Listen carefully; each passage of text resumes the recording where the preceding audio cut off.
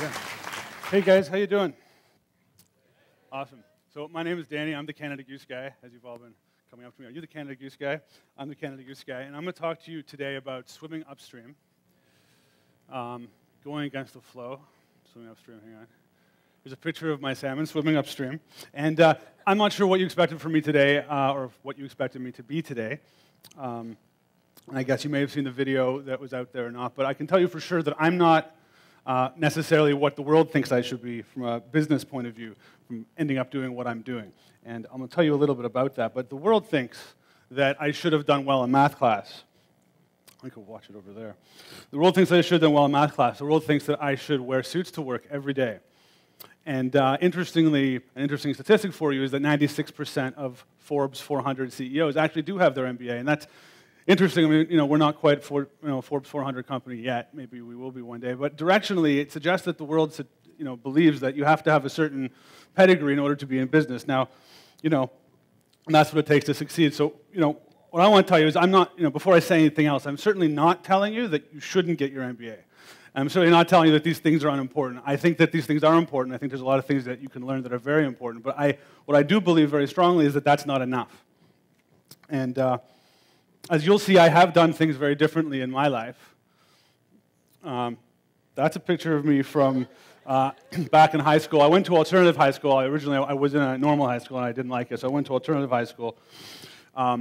Additionally, I used to cut the alligators off my shirts, and you may think that, this is the Canada Goose guy who believes in brands. Like, what are you talking about? Why do you used to cut the alligators off your shirts? Well, I actually have a certain point of view on brands, and I believe in real brands. But at the time, I thought I was rebellious. I didn't like to wear brands. I didn't like to represent myself that way, so I cut the alligators off my shirts. When I went to university, I studied English Lit and philosophy. I did not study business. And before I went to university, I traveled around Europe. There's some pictures of me traveling around Europe. I didn't just travel around Europe the normal way in backpack. I actually bought a car, drove around Europe, lived in my car for 8 months, and slept in my car, ate by the side of the road, and basically lived like a homeless person with a car.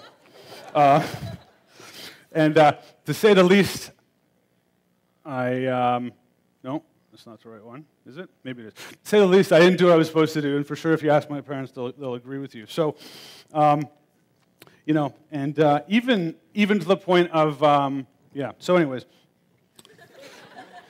let's check that one. But so what I want to tell you today is that different equals success, and I think that one great idea can be very powerful, and one different idea can help you be very powerful and very successful. And not only does difference equal success, but difference also equals leadership. Because if you could be successful by being different, or you could take a different idea and have it be successful, then by definition you become a leader, and leadership is very important. Additionally, if you do what everybody else is doing when you're young, why would you do anything different when you're older? Right? So the time to start doing things that are different is now. It's the time to start out there and to go and get new experiences and do different things. Because I think, and getting out of your comfort zone. And for me, one of those things, for example, and I think the point is that it doesn't even stop when you're young. It's a life experience that you kind of embrace for your entire life, right? And for me, even in public speaking, as a president and CEO of a large organization, it's the kind of thing that you get asked to do a lot. And as of 2-3 years ago, I never did this at all. And you have to push your limits in your comfort zone and get out there and do things that you're not used to doing. So I'm going to share with you a couple examples of how this thinking has impacted my success and Canada Goose's success. So number one is made in Canada. And Canada Goose, you may or may not know, our products are made in Canada. About 10 years or so ago, we decided definitively to stay made in Canada. And this was a big deal. At the time, the conventional business wisdom and logic was not to be made in Canada. It was to go offshore, have your goods produced over there because it's far cheaper to do so and you can compete. And a lot of people at the time, 10 years ago, were saying, look, we're going to go offshore. We're going to produce our stuff offshore because, first of all, nobody cares anymore about made in Canada or about, not even Canada. In our case, if it's Canada, it could also be the United States or Europe or wherever that product was made. But in our case, it's Canada. So everybody was leaving, and at that time, we decided to stay. We said, look, if we could stay in Canada, at the time we were a very small company, and we said, if we could stay in Canada and if we could succeed in staying in Canada, we're going to position ourselves very well. We're going to we're going to be the only people left. We're going to be the only one left, and as such, we could have a competitive advantage. And even further, we didn't believe, and I didn't believe, that people didn't care about Made in Canada. I believe that people strongly cared about Made in Canada. And so we did stay at Made in Canada while everybody else left. And I got to say that in the context of one idea that was important and going against the flow and doing something that not everybody else was doing, had we not made that decision and had we not done that, we might not be here today. In fact, I'd go as far as to say we probably wouldn't be here today. I think our Canadian identity around the world, being a global company, is very important. And that's one example of being different and going against the flow and doing things that everyone else is not doing, and taking a leadership position. Another example is, as it relates to what we do, is how we engage in charity and philanthropy. And a lot of companies today, and certainly that's changing a little bit, but not entirely, will just say, they feel like you're a company, you're profitable, we should cut a check to some organization, maybe the United Way, maybe another organization. They're all great organizations, and they feel that they're doing their duty to society. And we take it a step further. We even take it a couple steps further.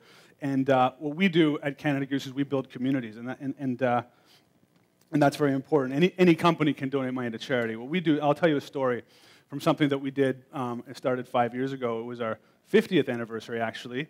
And we have a slogan that says, "Ask anyone who knows." So what we decided to do with that was to go up to Northern Canada. And Northern Canada is where we began our company, and our brand started up there many, many years ago. And we decided to go and engage with some women who live in Pond Inlet. And these women, what their job is in their community is to sew jackets. That's what they do. They sew jackets for their communities. And they don't get paid for it. They just do it, and they give the jackets out. And we decided to go out there and speak to them, and to bring them down to Toronto and to make a jacket with them. And we did. So we went up there. Their names were Mika and Rebecca, and we brought them down to Toronto. And I got some pictures of this here, actually. There you go. So we worked with them, and it was a great initiative and a great experience. And what came out of this experience was a couple of things. We learned a lot. Now, one of the things we learned after we did this project was I was walking around the factory with them, showing them the factory, and they kept looking at these pieces of scrap material that we were throwing out, and they're saying, "Can we have that?" And obviously, I said, "For sure, you can have that." And it dawned on me a couple of things. First of all, that they didn't have all the best materials to use where they came from, number one. Number two, we had a waste problem at the time anyways. It was a problem that we were trying to solve. We were like, what are we going to do with all of our excess fabric? So we decided, so the logical progression was, why don't we take all this stuff and send it up north and create these Canada Goose resource centers where people can come to these centers, they can get the fabric for free, and they can make the jackets they've been making.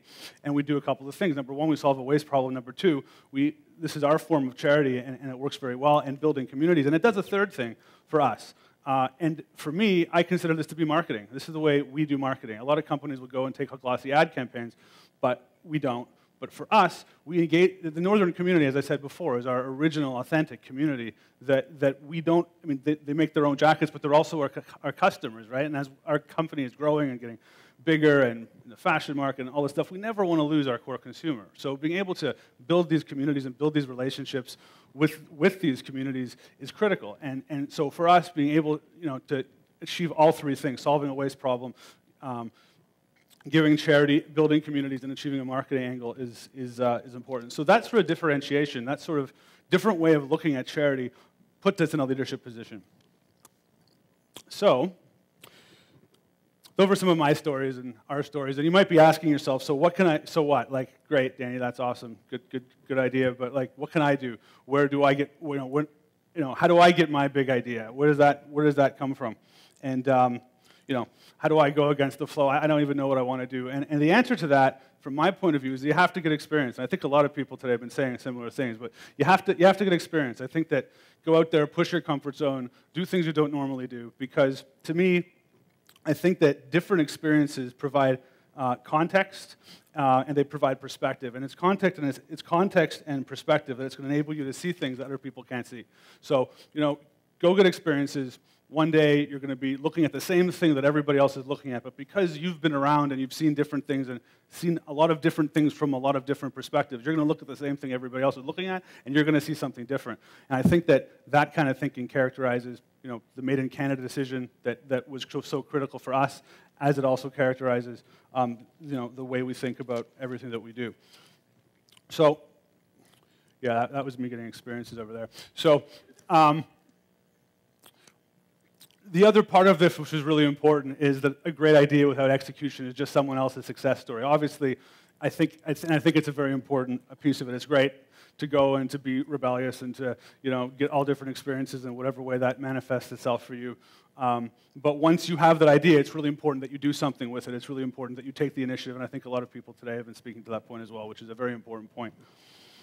And I think that it does pay off, and it can have a very profound impact.